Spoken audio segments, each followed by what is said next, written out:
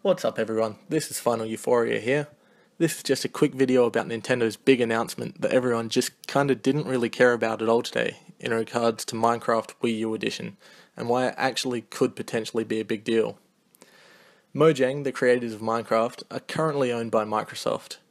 In the past it's been speculated that Nintendo and Microsoft aren't 100% on good terms with each other, and this basically blows this theory out of the water, and I think that this is potentially the biggest part of this announcement. Now, am I personally excited about Minecraft Wii U Edition?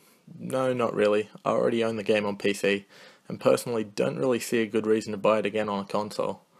However, going back to Microsoft and Nintendo being on better terms than what we've all thought, this could mean that as long as Microsoft use some business sense, they could lend the rights of Rareware back to Nintendo, meaning we could potentially see such classics like Banjo-Kazooie, Conker's Bad Fur Day, GoldenEye, Perfect Dark or Jet Force Gemini appear on the Virtual Console.